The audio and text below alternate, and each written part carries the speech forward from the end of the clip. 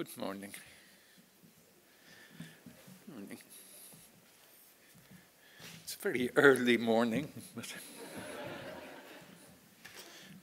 okay. Now,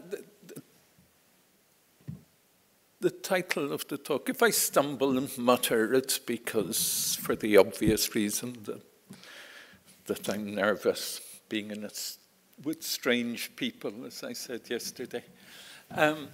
The title of the talk is Now is the Moment to Learn Hope. Now is the moment to learn hope. Now, when there seems so little ground for hope. Now, when refugees and migrants are drowning in the sea. Now, when racism and fascism are surging in Europe, in North America, and elsewhere. Now, when even to mention hope seems like a sick joke or even an insult to the millions and millions of young people who face a life of unemployment or sometimes worse, employment.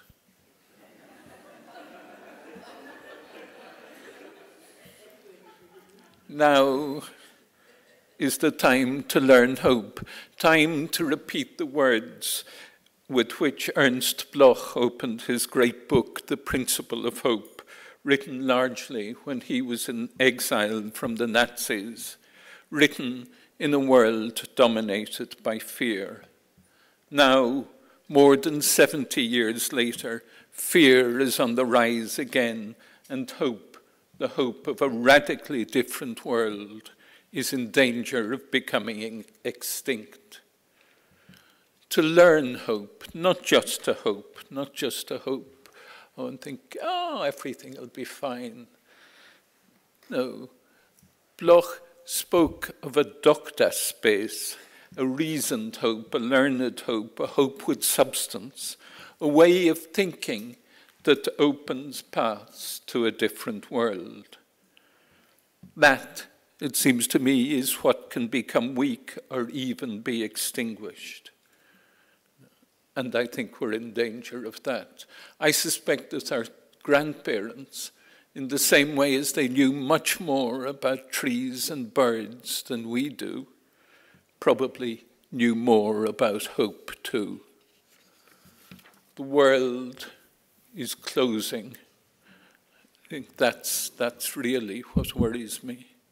There is a closure taking place, a very material closure that is supported by a closure of the mind. Walls are going up, borders are becoming stricter and more violent. The deeper and deeper penetration of money into education, healthcare, and all areas of life erects barriers to keep out those without money, and barriers to keep out any form of thought that does not contribute to the expansion of money. There is a closing of real possibilities of what we can do with our lives, but there is also a closing of our senses, a closing of what we are able to imagine, and I think a closing of education, a closing of what children learn in school, a closing of our capacity to think and feel certain things. And this closure of the mind reinforces the walls that are going up. Writing in 1795, just after the French Revolution, or during the French Revolution, William Blake imagined the reactions of the kings of Asia to the revolutionary upsurge in Europe. He imagined the kings calling on their counselors to cut off the bread from the city, that the remnant may learn to obey, that the pride of the heart may fall, that the lust of the eyes may be quenched, that the delicate ear in its infancy may be dulled, and the nostrils closed up, to teach mortal worms the path that leads from the gates of the grave. And Blake was writing in 1795, but he could easily have been writing this year or last year. He could easily have been thinking of Greece, for example, in the last 2 years, where the rule of money articulated through the governments of the Eurozone is literally cutting off the bread from the city, that the remnant may learn to obey, that the pride of the heart may fail, that the lust of the eyes may be quenched. And from what I hear from friends in Greece, that is exactly what is happening. Not just that they are poorer, much poorer than a few years ago, but that there is also a deep depression. And to learn to hope is to say no to closure, to open our nostrils, sharpen our ears, emancipate the lust of our eyes and the pride of our heart. Above all, it is to open our minds and our senses to the possibility of a radically different world, a world that is not based on money and profit. That is what is closing, perhaps, the confidence or even the dream that there can be a world beyond capitalism. And yet, we know that capitalism is a catastrophe. We all know that. That is not really at issue. And it is not really controversial or even radical to say that capitalism is a catastrophe. This form of social organization is destroying our lives, causing destruction and misery throughout the world, destroying other non-human forms of life, destroying the necessary preconditions of human existence. And if we do not change radically the form of organization, radically and soon, then it is very possible, or indeed probable, that it will lead us to extinction. Organizing our relations with other people through money is not just absurd, humiliating, dehumanizing. It also creates a dynamic that nobody controls, not even the richest of capitalists, not even the most powerful of politicians. A dynamic of aggression that is usually called progress.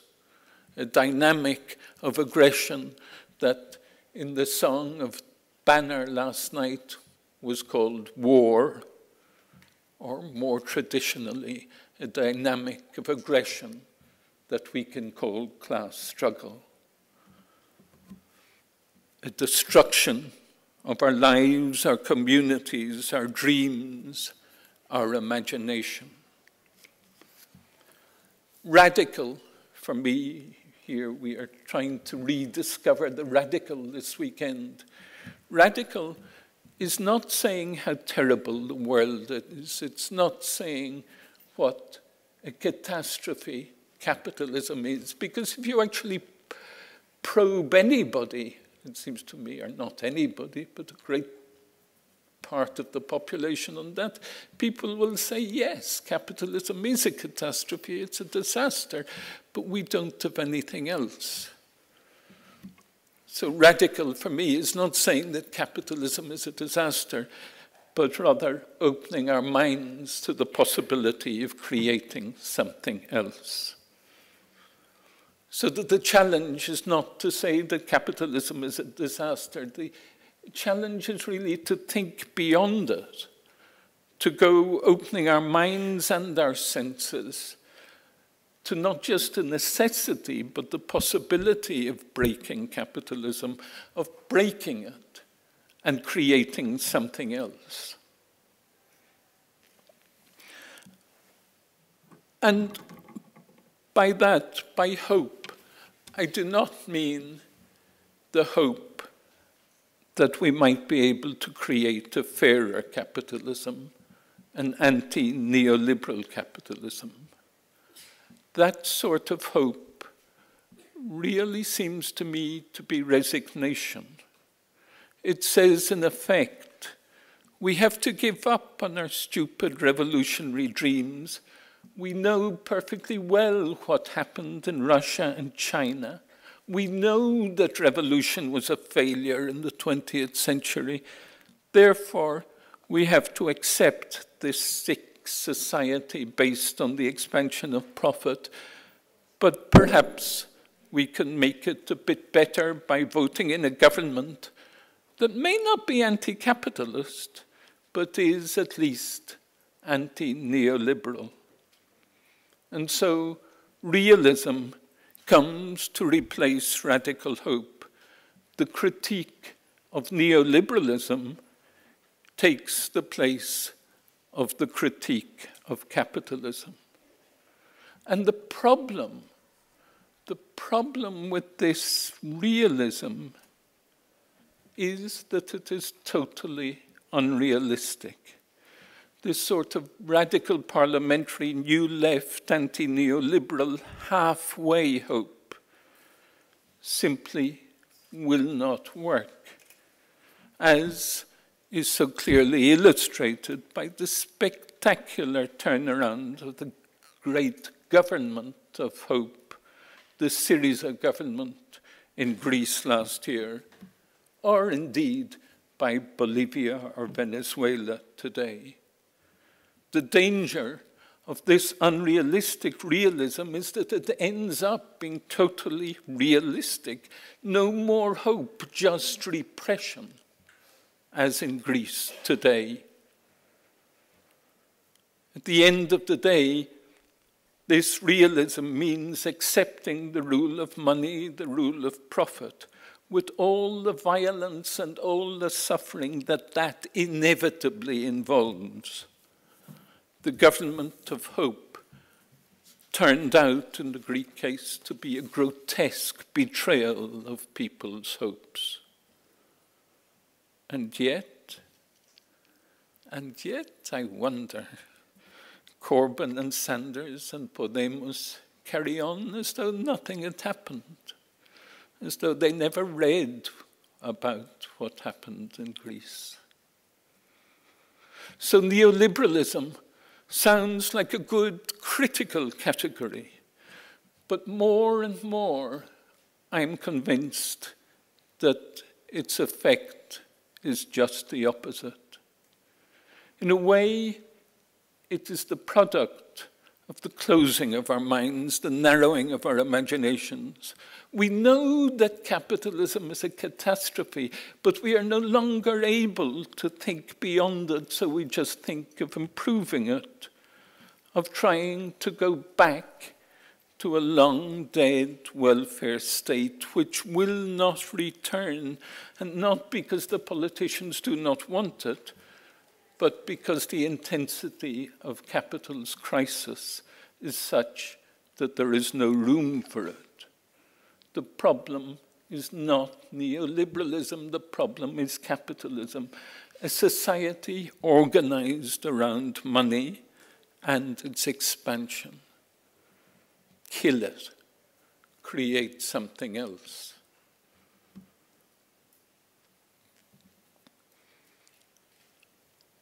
And I say that, I mean, there's a possibility, I don't want to say it in a sectarian way. I don't want to say, oh, if you talk about neoliberalism, you're just a reformist. That's not the point. It just seems to me that, yes, we all talk about neoliberalism. We're all horrified by the effect of neoliberal policies over the last 20 years. But if we don't think beyond neoliberalism, if we don't say, well, the problem is not just neoliberalism, and it's not a question of politicians, of political options. The problem is capitalism. The problem is this grotesque, absurd vomit-making form of social organization. Why on earth do we accept to have money as the central axis of social organization when we know what that means, when we know what that means in terms of dehumanization, degradation, massive inequality, war, violence, and the dynamic that is leading us towards our own destruction? Why on earth do we accept to have money as the axis of our social relations, as the form through which we relate to other people and their activities? That is the problem.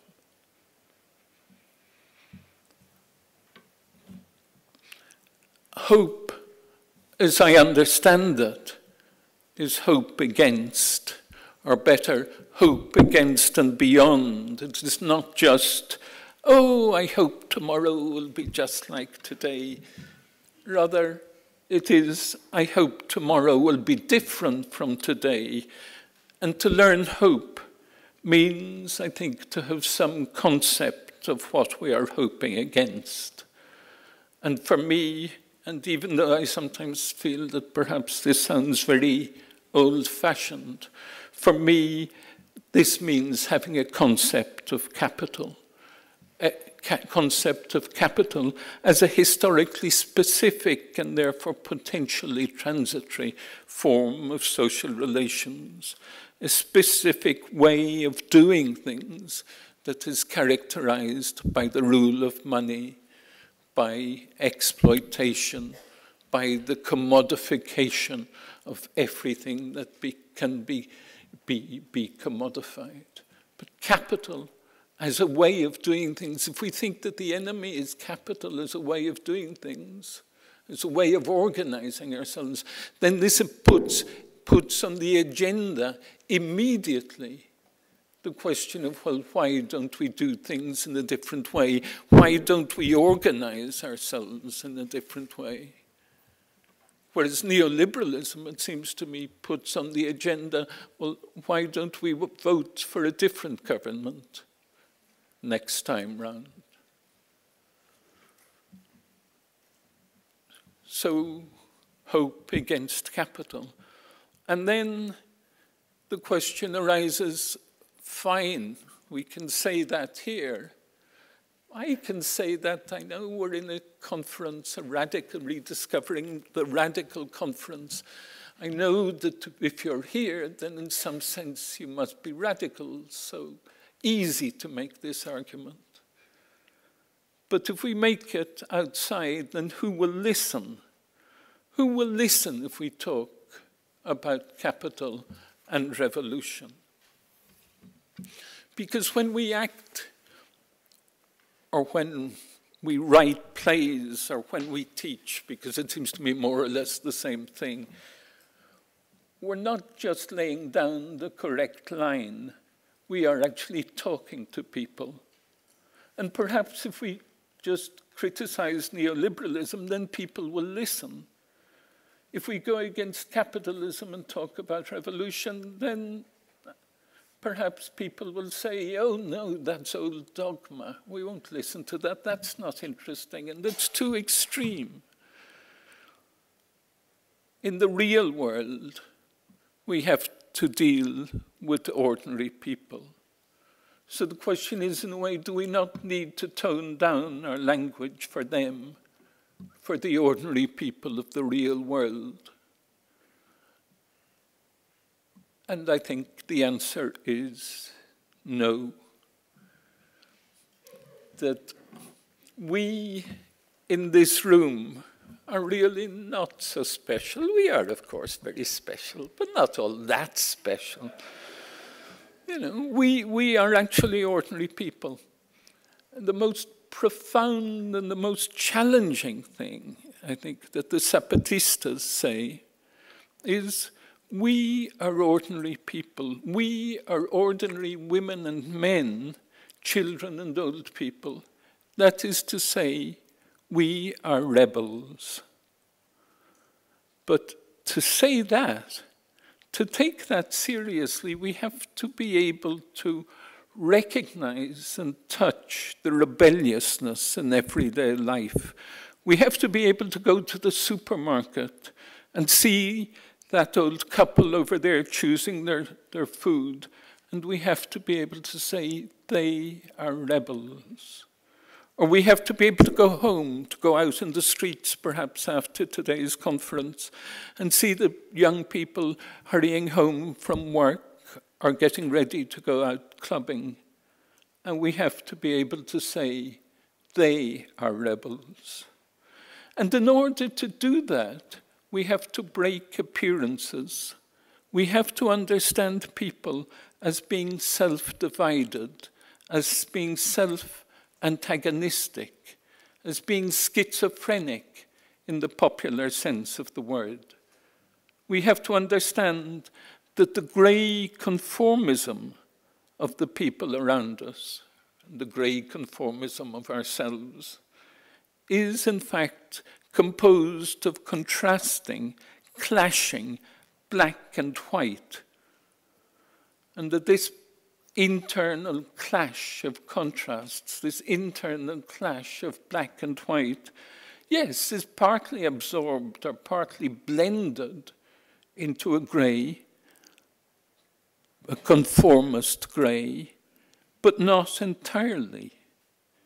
Ordinary people are composed of extraordinary parts, parts that aren't entirely absorbed into the grey, beige blend that we normally present to the world.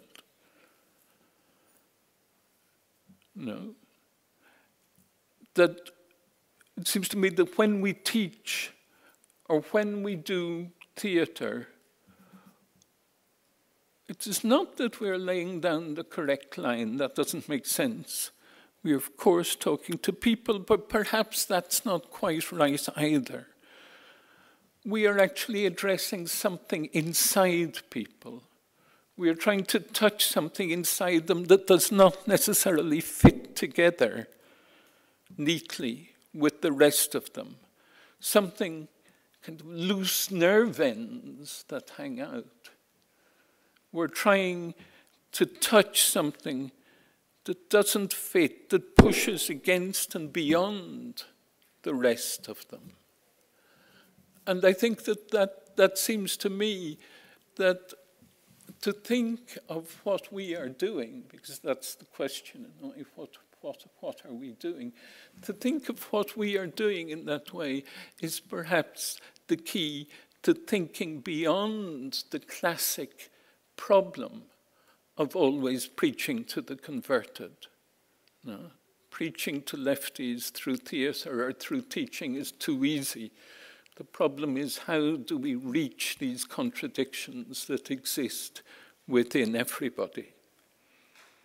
So when we talk to people, we are reaching for a hidden world. And there is a beautiful, I'm sure you probably all know it, you ought to all know it, but if you don't anyway, here it is. There's a beautiful sentence written by Arundhati Roy that says, another world is not only possible, she's on the way, and on a quiet day, if you listen very carefully, you can hear her breathe. A hidden world, a world that does not yet exist, but is on the way. A world that moves against and beyond the existing world, an anti-identitarian world, if you like, a world that does not yet exist and therefore exists not yet, as anticipation, as struggle, as dream, as rebelliousness, as loose nerve ends, as refusal to accept, as scream against the existing society. It is this world that does not exist, that is the axis of hope. And to learn to hope, I think, is to learn to think from a world that does not yet exist, but could potentially exist. A world that does not yet exist and therefore exists not yet as negation, as refusal, as dream. And we who refuse to accept, we who refuse to abandon hope, what are we doing? As teachers, as theatre people, I think we are trying to listen to this world that does not yet exist but is on her way, to hear her breathe and magnify the sound, to hear her breathe by taking as our starting point the millions and millions of refusals, of struggles, of ways of living that push against and beyond, creating or affirming other forms of social relations, creating or affirming other ways of doing things that take as their central principle not money, but the creation of the common or the communizing.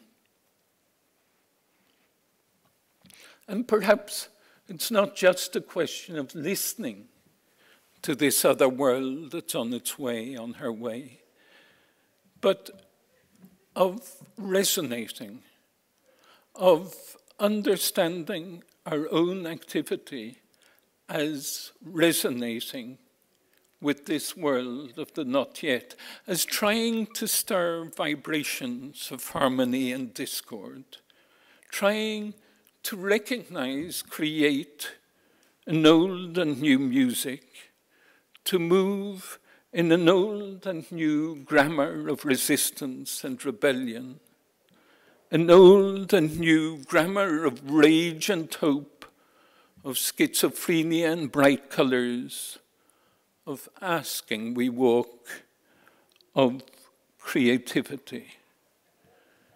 The old idea of revolutionary communication was centered around the idea of class consciousness and bringing consciousness to the masses. And I think that that didn't work very well. It didn't work very well because the hierarchical notion that it was based on actually led, I suspect, to a passivity far removed from revolution. And in any case, the institutional structure on which it was based, the party, the Revolutionary Party, no longer exists in real terms. Now I think it is better to think of resonances. We are surrounded by often half-conscious, rebellious angers or experiments that often find difficulty in articulating themselves and in communicating with other rebellious angers.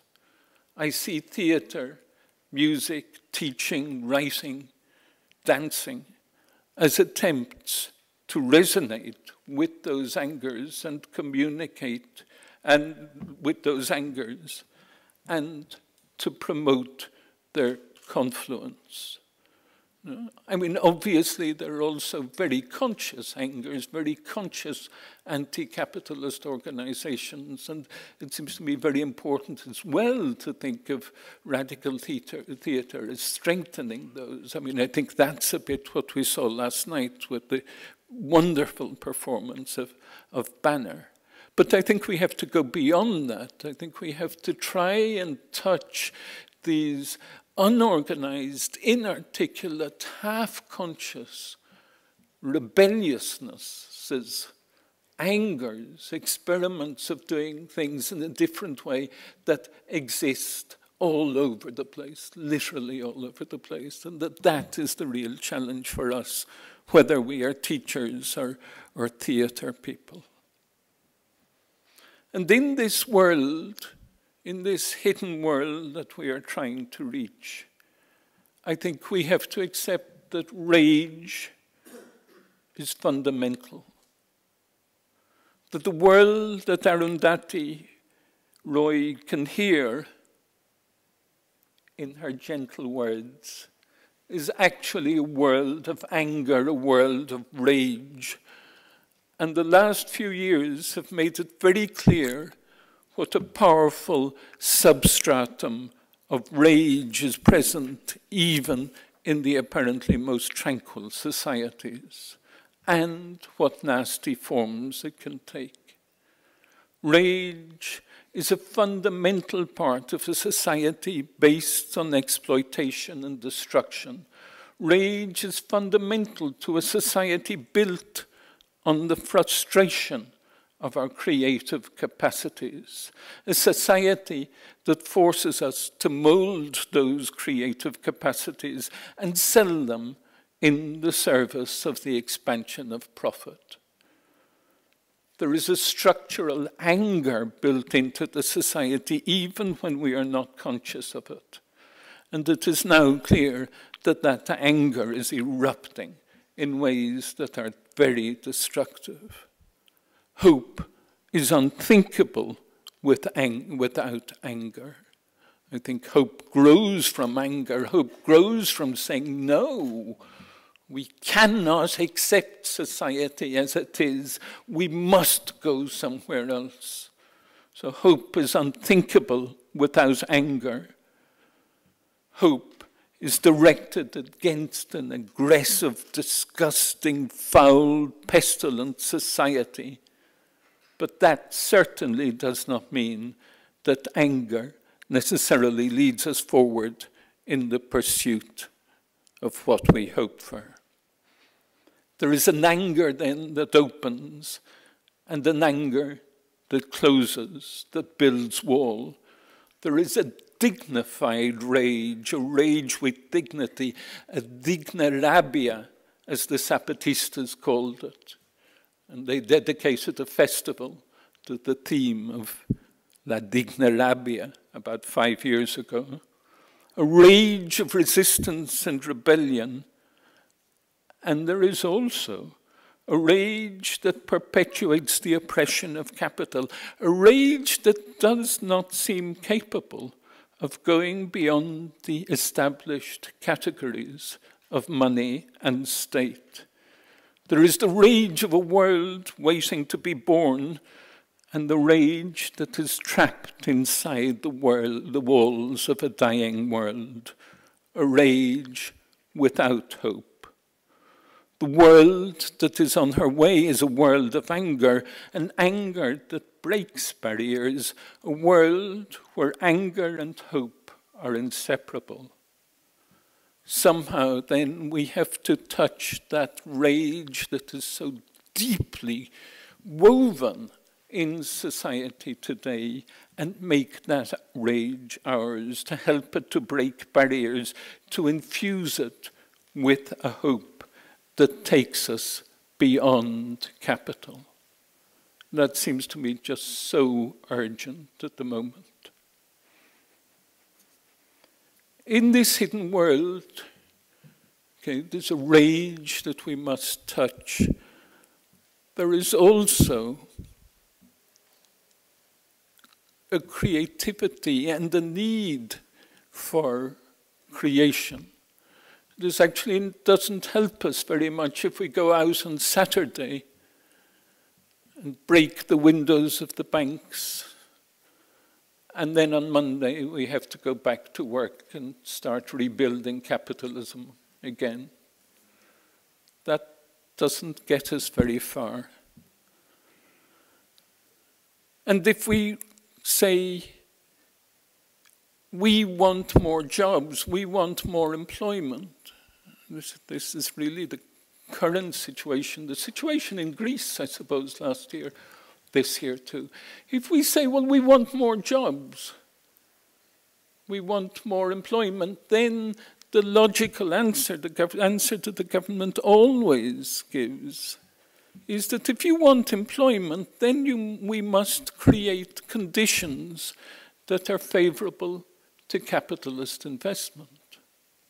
And creating conditions favorable to capitalist investment means that, yes, we can create more jobs, but you'll have to accept lower pay, you'll have to accept that you won't have any rights, you'll have to accept dreadful conditions, and so we're trapped.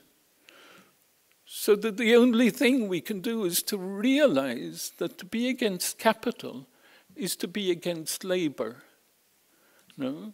To be against capital is to be against that monstrous transformation of our daily activity into a labor dedicated to the expansion of profit. And there must, even if you work in the state, or even if you, whatever you do, I mean, we all know finally that people won't employ you unless you are contributing in some way to the reproduction of the system.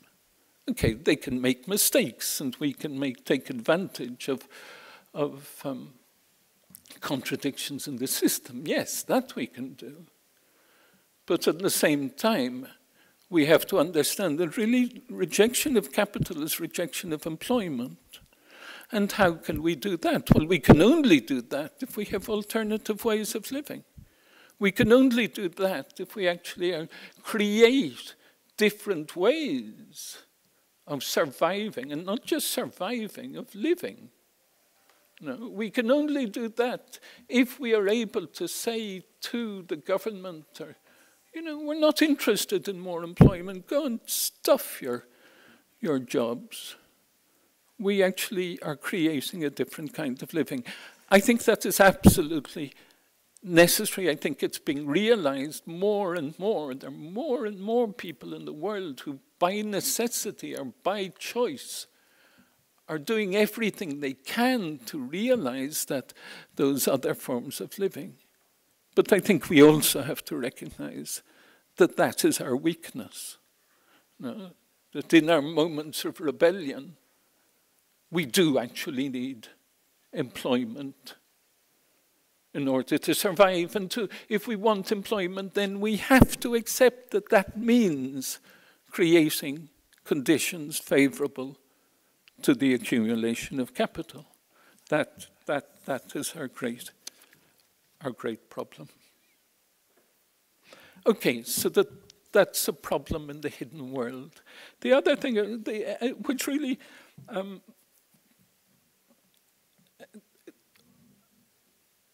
takes us to the third problem, the third issue in this hidden world that we're trying to touch, I think, is the understanding that this world waiting to be born is a world that walks asking. Hope, as Bloch put it, is a utopian star, not a blueprint for the future. We have a general idea of where we want to go, distilled from the dreams of hundreds of years of struggle, but we have no definite plan. We no longer have a clearly defined highway to revolution, thank goodness. The only paths forward are the ones we make by walking them. And the world that we want to create is a world of many worlds, so that hope is necessarily a creative experimental movement, the creation of spaces and moments of resistance and rebellion, the creation of cracks in the texture of capitalist domination, of spaces and moments in which we refuse to follow the rule of money, the rule of capital, and create other ways of doing things against and beyond the existing world. And all of these cracks are contradictory. All of these cracks are crazy. But there are millions and millions and millions of them. And probably all of us here are involved in creating them in some way. And that the only way I can conceive of revolution today is as the recognition, creation, expansion, multiplication, and confluence of such cracks. Listen carefully, and we can hear the old world cracking. Look carefully, and we see that that is precisely what we are doing here this weekend. in the program, it says something about my optimistic vision. So is this the optimistic vision that you were promised? I'm not sure that it is. What I feel, I suppose, is that we are probably now in a race where there are just two competitors. On the one hand, the drive towards the self-annihilation of humanity, driven by money, quite uncontrolled by any conscious will. And on the other, the abolition of capitalism and the creation of a self-determining, communizing society. And in this race, who will win? We do not know. But it is clear that we are not neutral observers, that we do actually have our preference, that we support the second competitor, the communizing one, that we bet on her, because in a way that's exactly what we do with our lives, and that with our teaching or our theatre, we bet on a possible outcome. And we will do all we can to make sure she wins. Our hope is that she should win, even if often we feel that she has no chance. And in order to support her, we need to learn hope.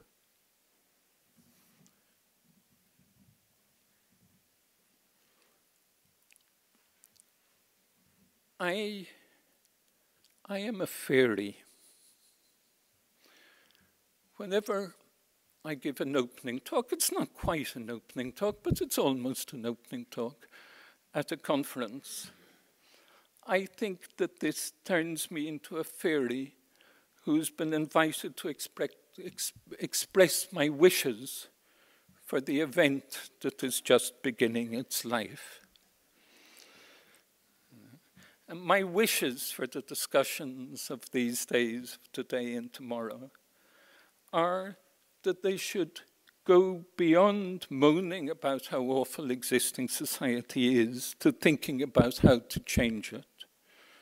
That they should perhaps push beyond the critique of neoliberalism to the critique of capitalism. That they should focus on how we can touch that hidden world of the not yet that is on her way. How we can touch and express and strengthen that angry, creative, hopeful push towards a different society. Thank you.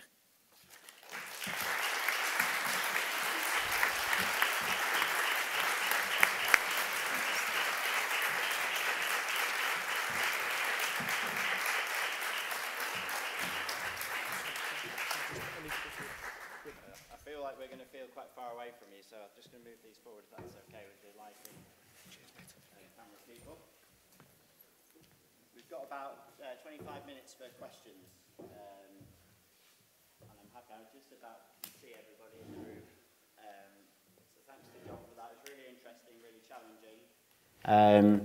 I think for me, it's probably the first time I'd really clearly heard the sort of distinction made between parliamentary democratic socialism or the type of politics advocated by Sanders and Corbyn, as opposed to a complete sort of rejection of any form of capitalism.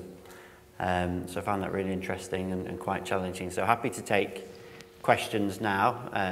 If people want to raise hands, if you could say your name and the organisation you're from, that'd be really helpful for us. Thanks. There's two questions there. There's roving mics around as well, so if you just wait for the mic to come. I'll take the gentleman here who's got the mic there. Hello. My name's Asher. I'm from Solidarity Youth and Leeds Beckett University. You mentioned that you shouldn't reduce the complexity of language when kind of discussing socialist or radical ideas. But I kind of made some notes, so I'll read these. But like, what kind is the common language in socialist discussion?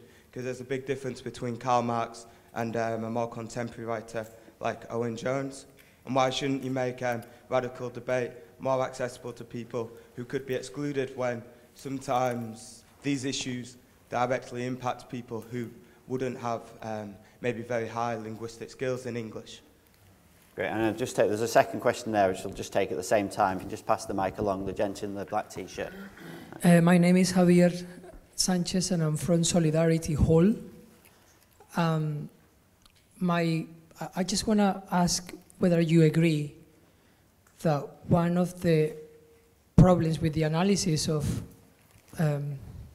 capitalism through Marxism or communism is the fact that race is excluded and therefore and sexism is excluded, so therefore we don't take into account that this is what is feeding capitalism, and also that in order for us to move forward and not just preach to the converted, that we need to lose our fears of others and go into the ghettos and go into the places where no one wants to go and work with people from other nationalities and other colors and whatever.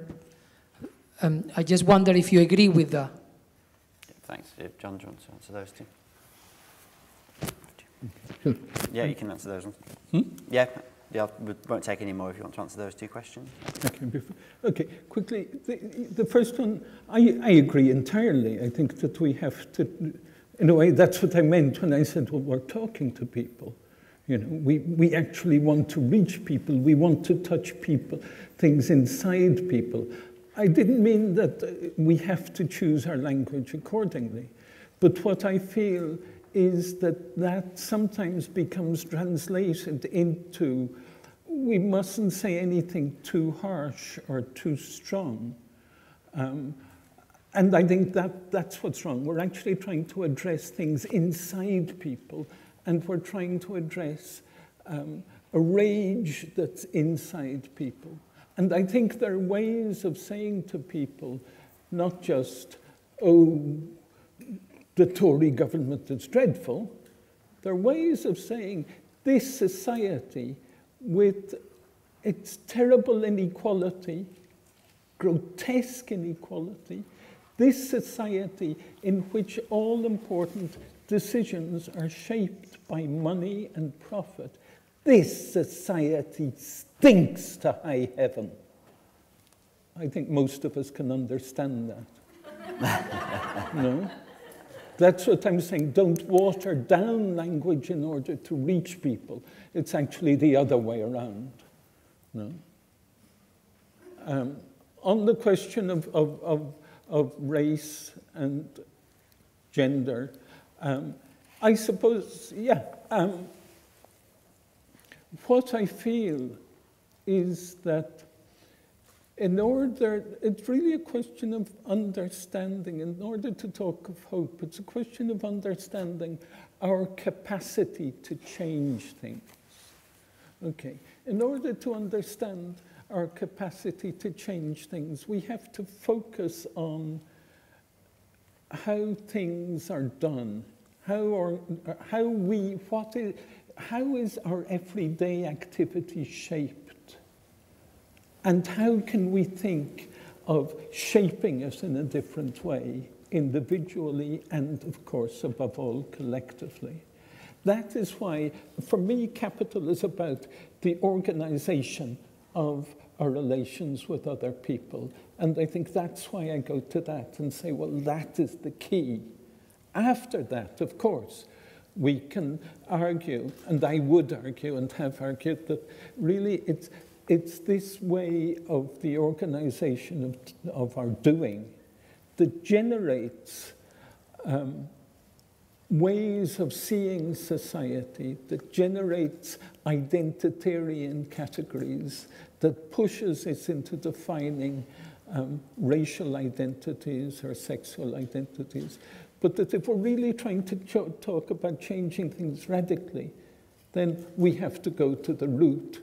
And the root is people themselves and their activity in the way in which that activity is organized. To quote almost literally from Karl Marx. No. On the question of going out into the ghettos, well,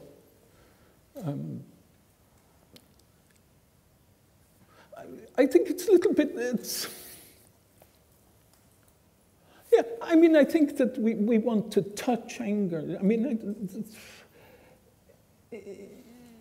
yes, I think it's important, for example, for university, people who work in universities like myself to go out, to break that, to be in touch and talk to all sorts of organizations and all sorts of groups. That is part of the stimulus for what we do, and it's part of trying to break down the academic barrier. Yes, that I agree with, absolutely. Okay, so we've got a couple, I know there's a lady with a question there, so 3 rows in, and then there's a gent a few rows back. We'll take those 2 questions. So. Joyce Cannon left Birmingham City University due to its toxicity, popular educator, critical pedagogue, preparing to spend some time at the University of Ceará in Fortaleza, Brazil, working with Landless Movement, things like that, really excited.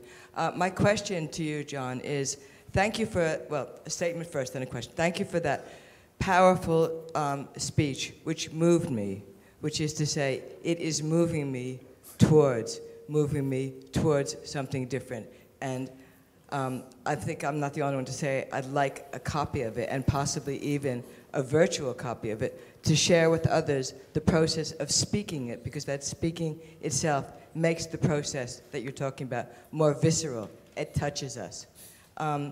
My question is about a very small part, but actually an interlinked part of your talk, which you mentioned, and I wonder if you can talk a bit more about, which is, you said that what you're talking about is something that is not just in and through language, not just in and through reason, but in and through emotion. Can you talk about, our senses and the parts of our being that are touched? Can you talk more about that process of touching and how it integrates our being? Okay, can we just take one more question before John responds? There's a chap at about 4 rows back there, just on your side on the left. Hi, Rod Dixon from Red Ladder. First of all, John, I completely agree that we won't find peace in the world until we end the war inside us, and when we all become a peace zone, then we'll be more open and have a clear review about how to move on. But in the short term, what would you think? I think I know what your answer is, but what would you think with the way that we are tinkering with capitalism?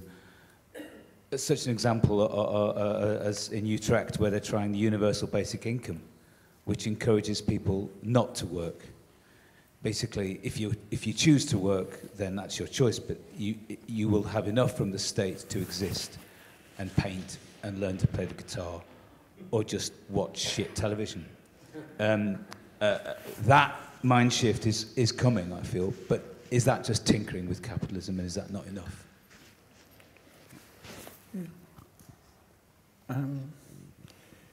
Yes, on the first question, I think it is, yeah. I mean, I suppose that's in a way what I want to learn about this weekend, isn't it? I mean, I think it is important that we try, what we are trying to do, or what is really to touch other people, other angers, other emotions, loves, all sorts of things that kind of burst or go against or burst the banks of a society based on money. I think the category of resonance for me is very important. You know? I mean, how do we, it isn't a question of telling people that's the way it is. It isn't just an intellectual message. It's a question of trying to set off a kind of vibration between different angers or different. And I think in the old model, it was very much, yes, it was kind of a top-down, intellectual way of spreading consciousness to the masses. And I think now what we're thinking of is really a much more horizontal process in which we recognize that we have an anger and a hope and a desire and a love inside ourselves, and we want to bring that into vibration or into resonance with others. And then I think, yes, of theatre, and I think of poetry, and I think of music as really being extremely important forms of resonance. And then I think, oh, but maybe that's what I try to do as well. Maybe writing is just that. I mean, maybe writing is just, yes, you're trying to set off resonances, you're trying to reach people. And I suppose one of the things I'd like to learn about, or am learning about already in this weekend, is really this notion of resonance and how we reach people and how we reach not just the converted, but other people as well. No. And the other question... universal basic income and whether that's I mean, I think the universal basic income is something I haven't thought about all that much. It does seem to me it's a good idea, but it's bound to come into very sharp conflict with capital. You know, if people can have a universal basic income that actually allows them to live and not just to scrape by in humiliating conditions, then why would they go to work? If they don't go to work, capital will collapse. So great if you think of, yes, I mean, look, there's all this wealth in the world. You know, it is absolutely appalling that in order to get access to the wealth that we create, we have to go through all these hoops. No, we have to follow certain things. We have to sell our creative capacities for a wage. That is absolutely dreadful. You know, of course, we should all have access. There should be universal access to a share of this vast wealth. But I can't see capital creating it, I can't see capital accepting it, except perhaps under very, very tight conditions, as they have done with the whole welfare state or with supplementary benefit in particular. So I think we're going to look for a nod from Sarah. John's speech was being streamed online. Will it remain online and available for people to watch after the event? It will. The other thing, I'm going to pass you a note actually. We decided not to print abstracts and bios and stuff because of the paper, but they will all be online. And also anybody who is happy for us to do, whether put their papers online and any presentations and slides, so you'll be able to access all that electronically after the event. Great, thanks, Sarah. And if anybody wants to contact me by email to ask for a copy or whatever, then... Thanks, John. And the other thing I should have said, but in case I don't say it afterwards, is thank you very much indeed to our signer. Yeah, thank you.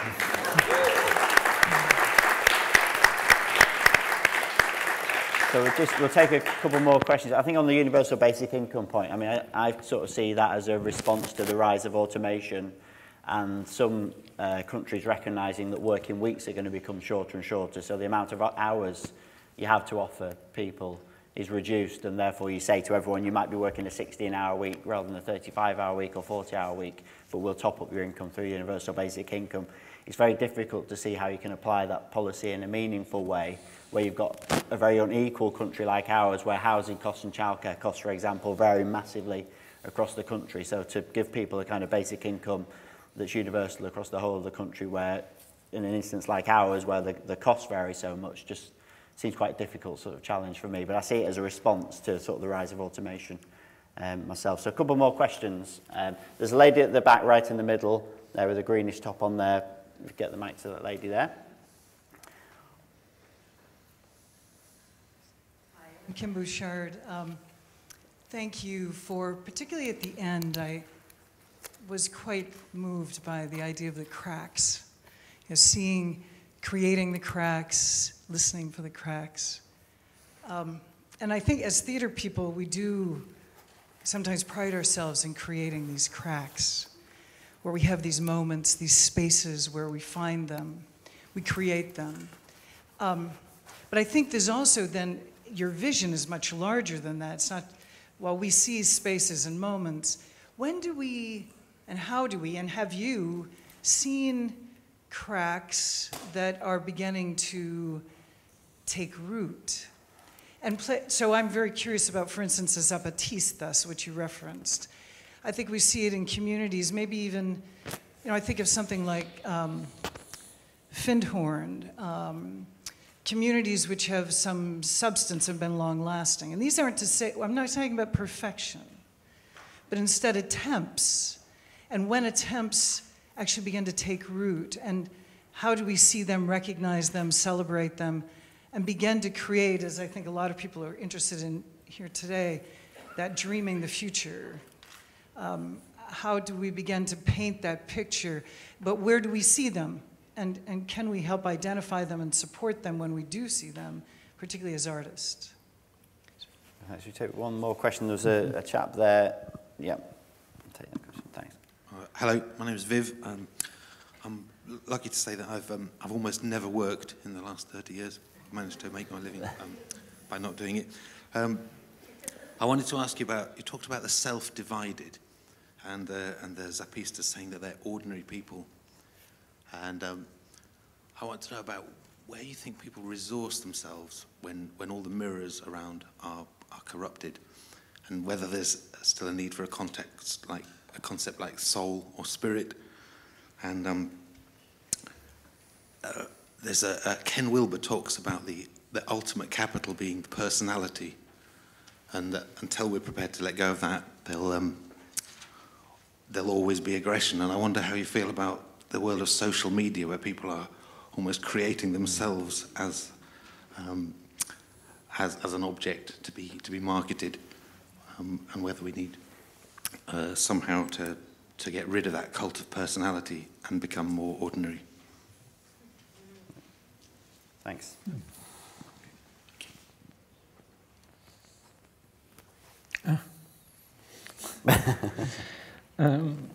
Yeah, on the first one, yes, I think the way I think the possibility of changing society radically, I think there are two ways of thinking about it. One is really to say, well, we have to convince everybody and we'll build up a movement and we'll take the state in some way and then we'll bring about change. I think that doesn't work. That hasn't worked. And usually it leads to disaster and disillusionment. Okay. The other way is really to say, well, no, we'll go ahead and do it. We'll do it collectively as possible. Individually, if we don't have any friends, fine, we'll do it on our own. No? But better if we can do it collectively. And we'll try and shape our lives, or we'll shape moments in our life, or we'll shape spatial spaces and say, here, in this space, in this moment, we're not going to be dominated by money and the needs for profit. Okay, we still have problems because we have to relate to the outside world. We'll always have contradictions. But within this moment, we're very clear that's what we're going to do. We can say, in this conference, we are very clear.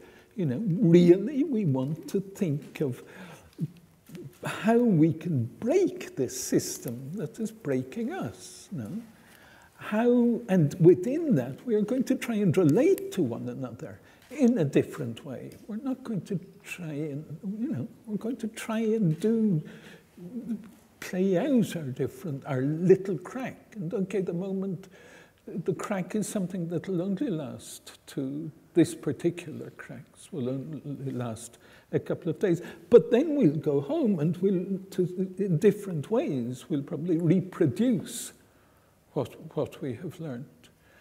And if you ask, well, what about a rooted crack and a massive crack? Then yes, the obvious example that occurs to me is the Zapatistas, where they've been really going about building their own world now for, what, 30 years. No? And enormously impressive, enormously powerful, and terrific. But there are also lots of things, lots of, I think, experiments in between that I suppose I come across. Perhaps, I don't know if they exist more in Latin America than in other parts of the world. I'm sure they exist everywhere. But, I mean, two examples that strike me is, one is of a cooperative in Venezuela. Nothing to do with the Chavez government. They've existed for 40 years. They are basically a cooperative of cooperatives, and they organize a weekly, what they call, and it's a strange name, a kind of festival of consumption. But it's actually a weekly supermarket, if you like, for selling the products of the cooperatives.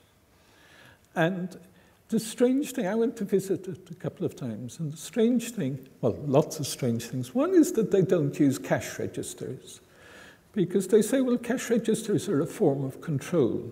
We'd just rather trust the people who are working with us. You know, we're not going to use this. Another thing is that although they've got this massive operation, they have a turnover of something like $500,000 each weekend. Although they've this massive operation, they spend most of their time sitting around and talking about what they're doing and their social relations and how to do things differently and how to create a different world. And yeah, I mean, it's been there at times in very difficult circumstances. Now they've got their own clinics, they've got other activities as well. They've been there for more than 40 years. The other example, one that I'm more involved in, is an example in the state of Puebla, where I live in Mexico. And there at about an hour and a half from the city of Puebla, where I live, there's this, in a village, there's, I suppose, an educational experiment, you know, where they started off creating a high school, and then they now have degrees, and they now have master's degrees as well. And they think of what they're doing in Zapatista terms as an education in digna rabia, in dignified rage. You know? And the students, a lot of them are teachers in rural communities, and they're social activists, and yeah, mainly that. And they've been going for, I think, for 40 years as well. And you know, there are these extraordinary things that you discover. And yeah, that have been doing amazing work in very difficult circumstances, really for long periods. Yeah. Viv asked a question about, I think it's a general question about social media. Oh yes, maybe I was deliberately forgetting that. I don't know.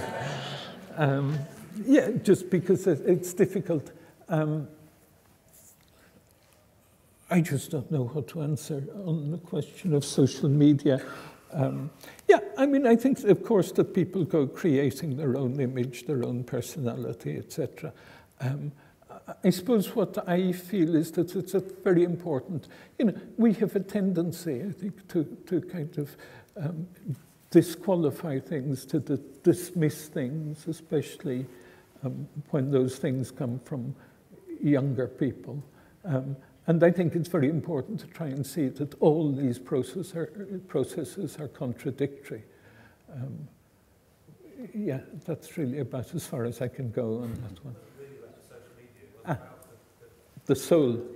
Sorry? The idea of creating personality as the ultimate capital. Okay. So that we create ourselves as an object. Okay. Yeah, no, certainly we do that.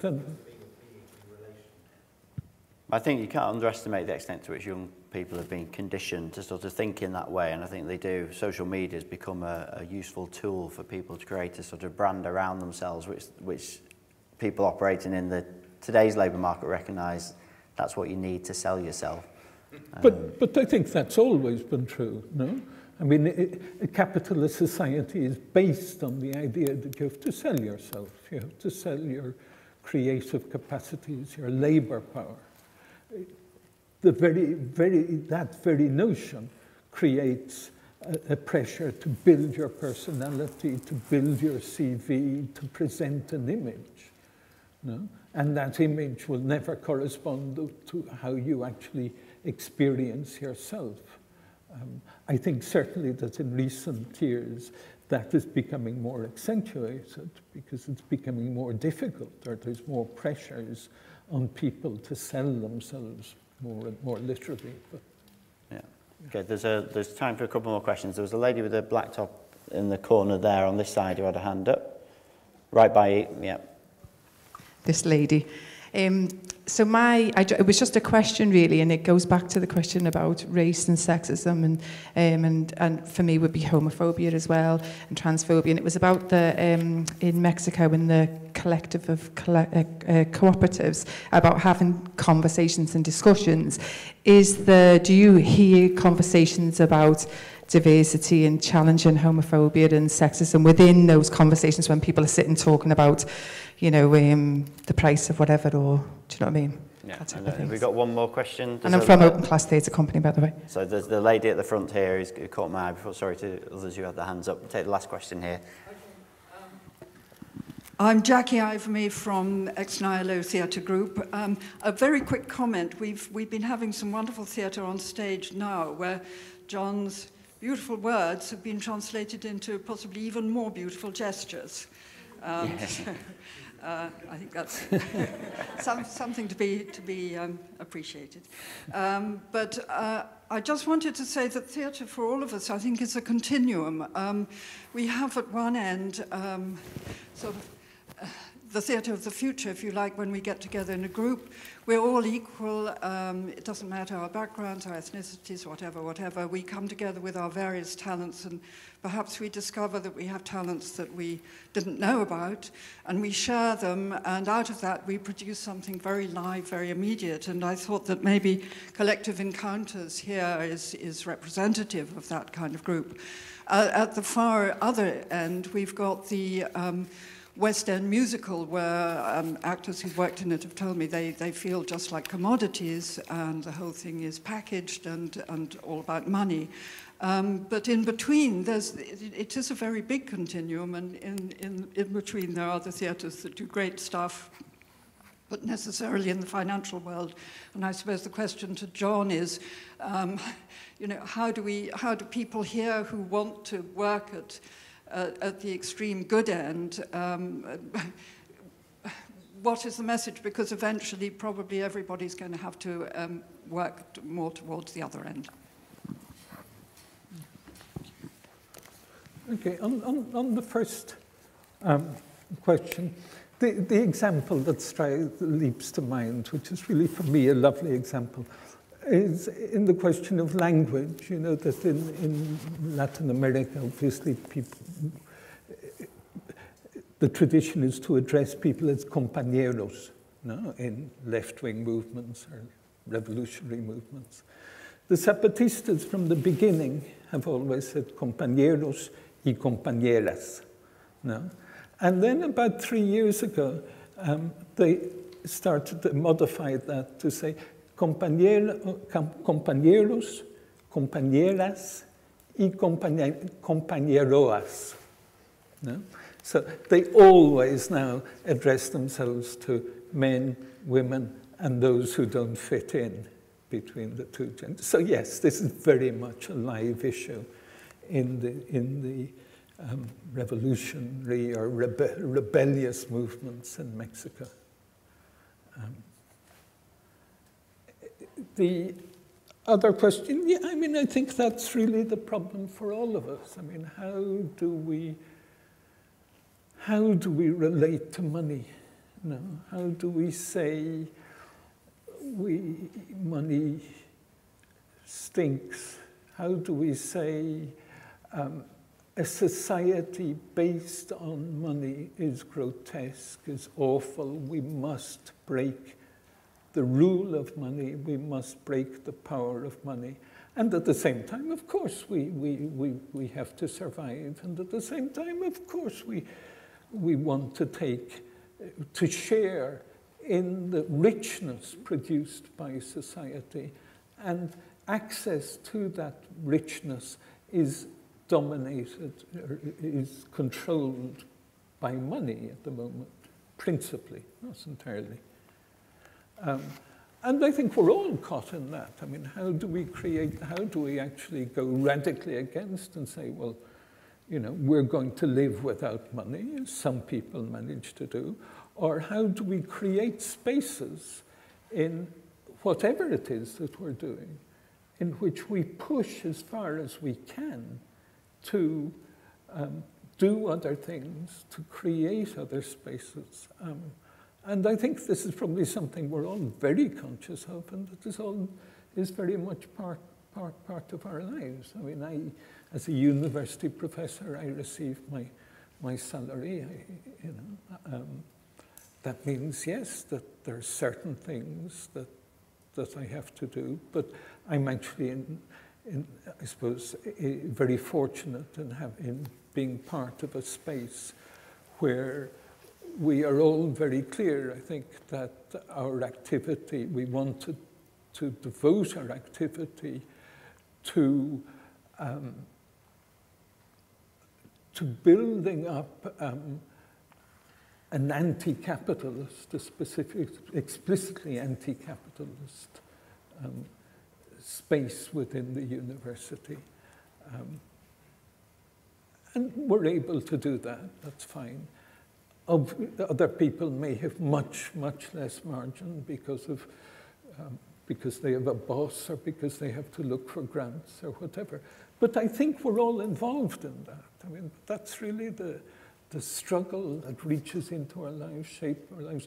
But we should never assume from the beginning that it's lost.